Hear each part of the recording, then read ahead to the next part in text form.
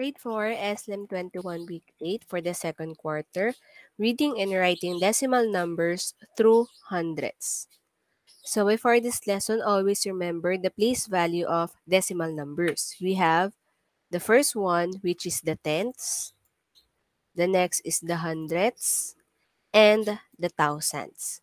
Always remember that all the numbers after the decimal point are considered as decimal numbers, and the numbers before the decimal numbers are called the whole numbers. So we are going to read it as ones, tens, hundreds, but we are going to include only the ones for this lesson. Again, we have ones before the decimal point, and then after the decimal point, we have tenths, hundredths, and thousands. Also, please take note of the correct spelling of the following place value.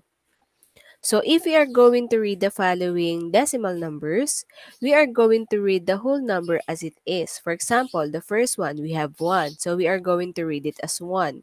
And then the second one, we also have 1. So that is also read as 1.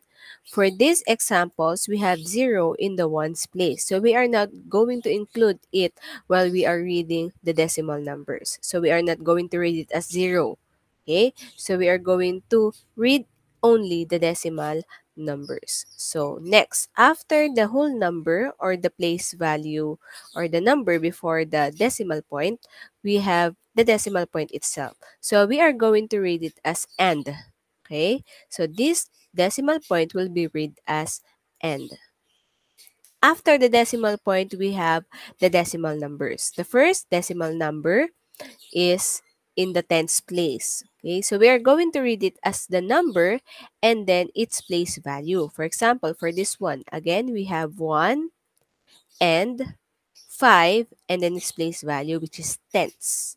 Again, 1 and 5 tenths. So if we are going to read it or write it, it is 1 and 5 tenths. For the second one, we have the whole number 1.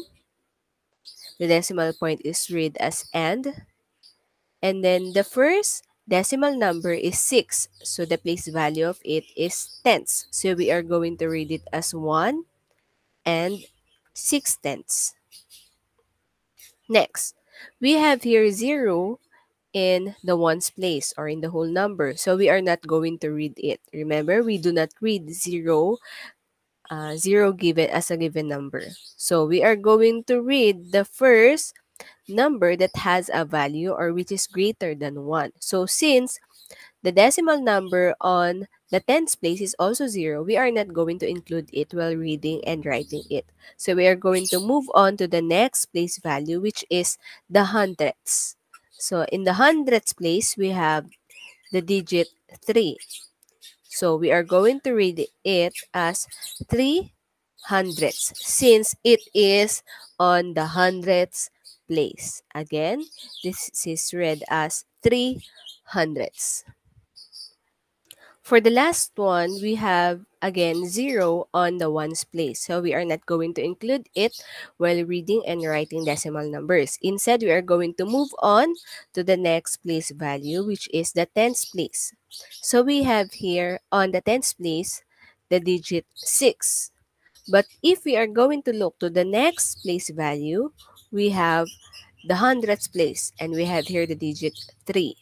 So in reading decimal numbers, we are going to use only the last place value, which is hundredths. We are not going to include tenths place or tenths in reading and writing decimal numbers. Instead, we are going to use the last one, which is the hundredths. So if you are going to read this or write this as a decimal number, this is read as 63 and then the place value of the last digit, which is hundredths. Again, 63 and then the place value of the last digit, which is hundredths. 63 hundredths.